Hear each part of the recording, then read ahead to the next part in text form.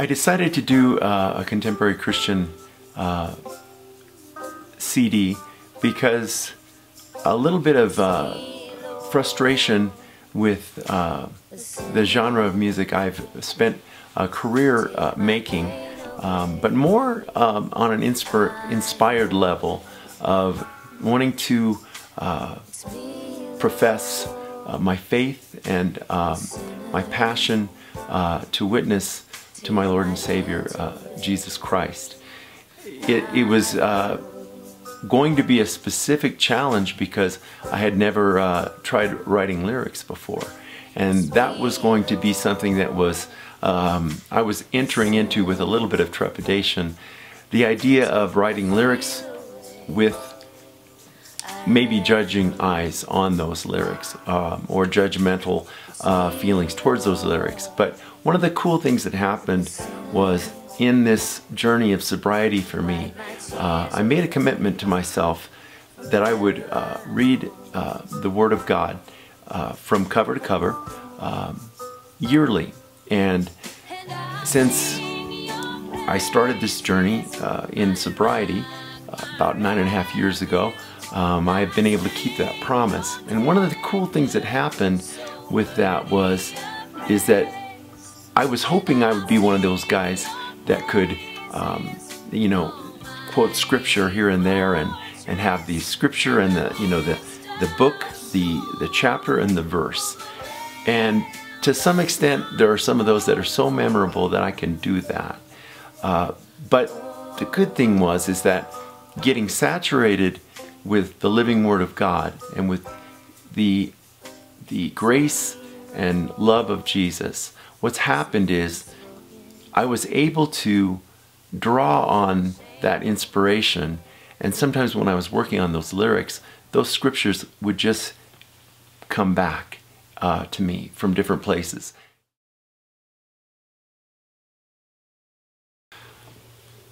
Well, I chose the name Through All Generations for this CD because it was a title actually given to me by the Lord, and I had read 2 verses that stood out to me, and one of them was Psalm 100, and the very last sentence of Psalm 100 is affirming His faithfulness through all generations. And the very same thing happened in a verse in Ephesians. It's the prayer of affirmation by St. Paul, Ephesians 3:14 through 17. And it also said, through all generations. Many times when I'm reading the living Word of God, something will jump off the page that hasn't jumped off the page before. And many times, if it happens once or twice, 3 times, there's something about 3 times that affirms it to me as being something directed to me by the Lord. I think that's one of the cool things about Scripture and why the Bible is the living Word of God, is it speaks to you in ways not just written in the words in those chapters. It speaks to you personally, to the heart and soul, and you can trust that what you read out of there, and if you give it a moment and pray about it, it will be affirmed as the living Word of God.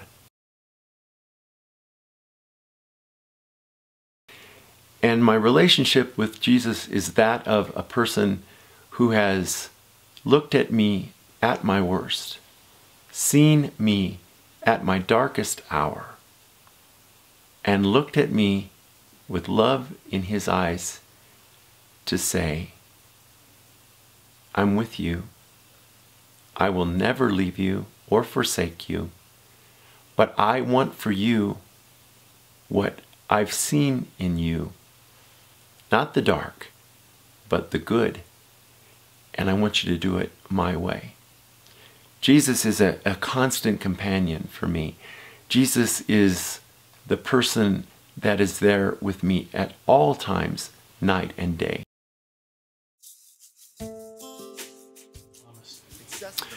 I Promised is a song that came out of a song. there was a song called My Promise that was on our Jubilee CD, released back in 1991. And that song was an instrumental song, but the title had to do with a promise that I had made in prayer to my Lord.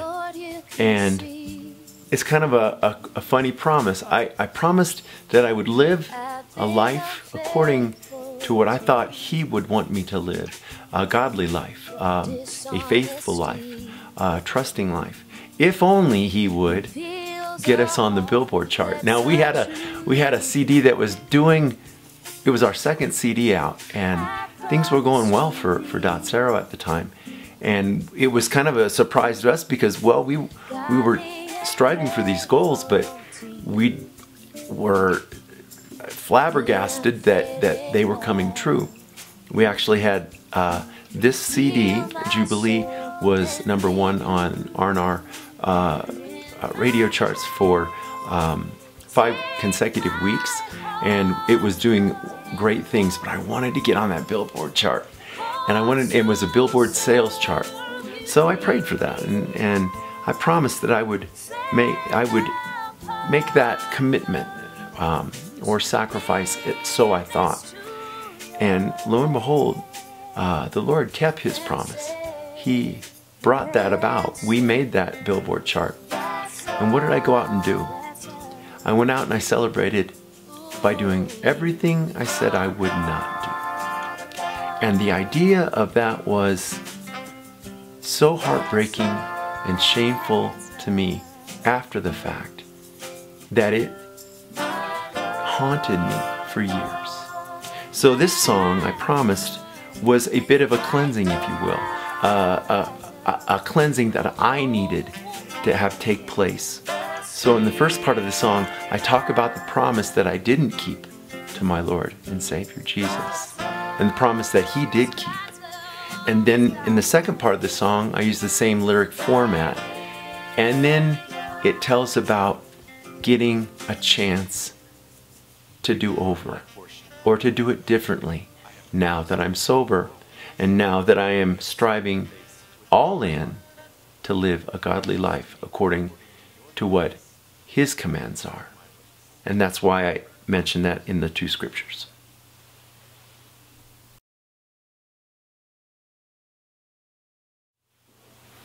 Lost and Found is a song that is very dear to me.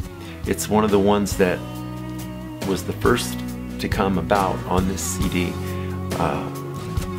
The title of it is borrowed from the famous song Amazing Grace. I was lost and now found.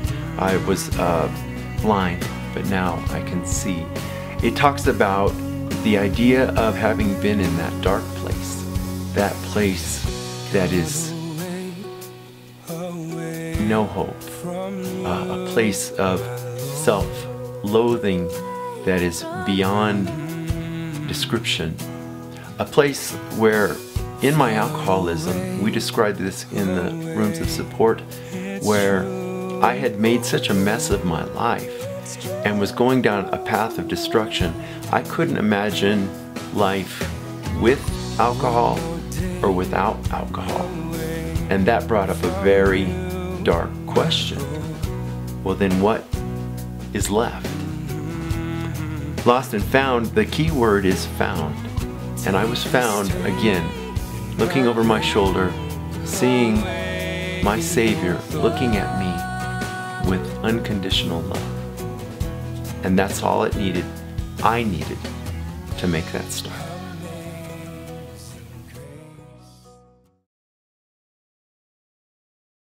Forever Faithful, that to me really says it all.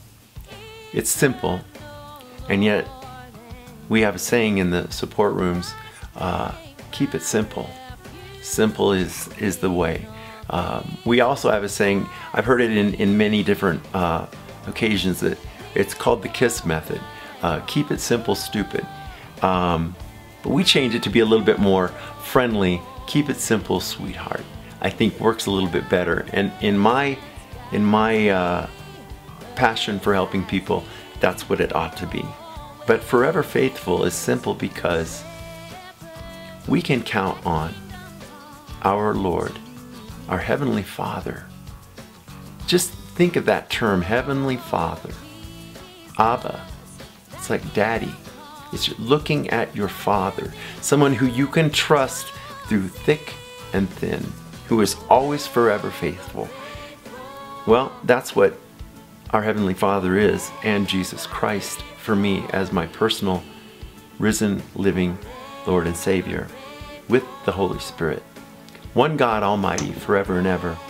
I know that there is nothing and will be nothing that can ever keep me from the love of my Heavenly Father and my personal Savior Jesus. They are and always will be forever faithful.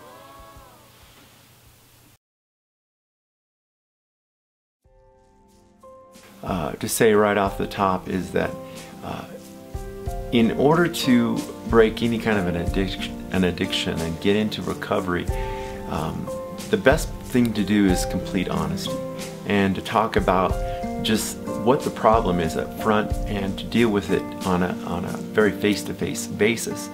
You know, I started drinking early in life.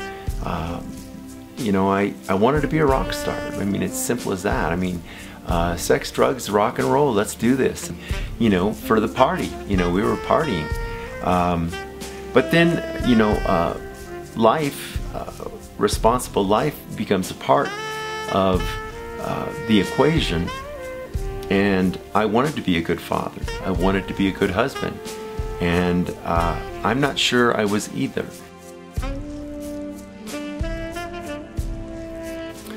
I have a passion for helping people that are struggling with addiction because I have found a freedom from addiction. I have found the obsession has been lifted because of my Lord and Savior Jesus Christ. But with that, I also have been given an unbelievable gift, but also a responsibility and duty to help the struggling addict or alcoholic. I can speak their language, but one of the things that I always say is, man, I wish this on you. This feeling of sobriety and this feeling of being free and having life be joyously new and full of adventure, optimism. Anything goes and anything is possible now with sobriety. And the thing about it is anybody can find that moment of clarity and begin that road of recovery if they want it. They just have to leave that denial behind and start the journey with somebody that's been there before, that can help them and can relate to them. Many times the only thing that's holding somebody back from finding that recovery is a sense of denial, a sense of either that there is a problem or a sense of the fact that they can find the solution to the problem. Once you are able to be honest with yourself and honest with another human being, maybe another alcoholic or another addict, and be honest with God and Jesus, then you've already begun the journey.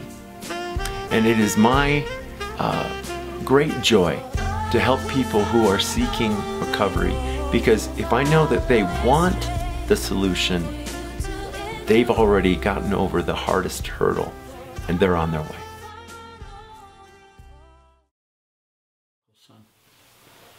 I love the story of the prodigal son in the book, the Gospel of Luke. It talks about a young man that had all privileges and had everything pretty much handed to him, was in want of nothing or in need of nothing, a family and father who loved him and provided for him, and yet that wasn't enough for the prodigal son. The prodigal son asked his father for his inheritance early, and he went off to distant lands and squandered it on fast living, on sin, on sinful things that were to pleasure-seeking, things of the flesh, things to gratify the sinful nature. When that ran out, as that normally does, and need began to set in, he realized that he had nowhere to turn because the world was cold, the world was broken, and there was nobody that would care for him or feel sorry for him. It was just a dark, cold place with no hope. And so he thought, there's one thing I can do. I can go back to my father. I'm too embarrassed to ask to become and be treated as his son again, but I could ask to be like one of the hired hands, and maybe he would have mercy on me and let me be as a worker. Well, that's the first step. The first step is saying, well, I can go back. I have to humble myself first. Admit my fault, admit my sin, admit the place that I'm in, but to look back.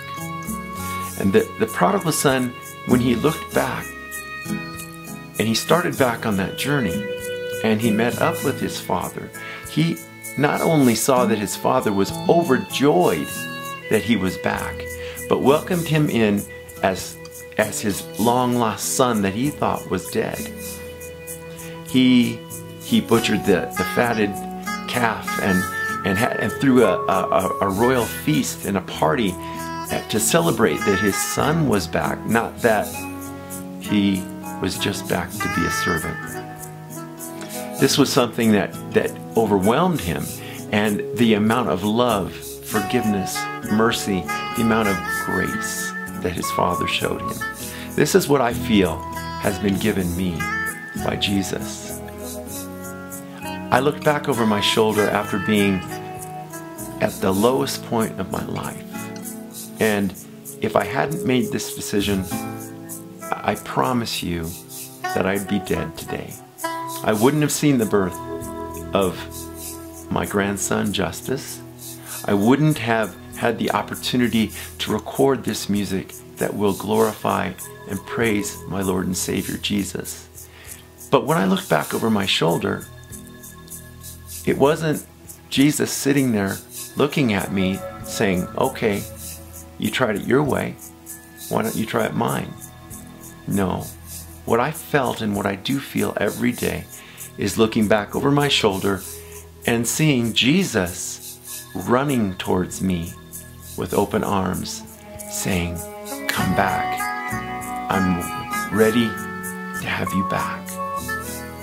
And that to me melted my heart of stone and brought me to the place to where I will be able to praise and worship Him with song and with my words and with my heart and soul every day.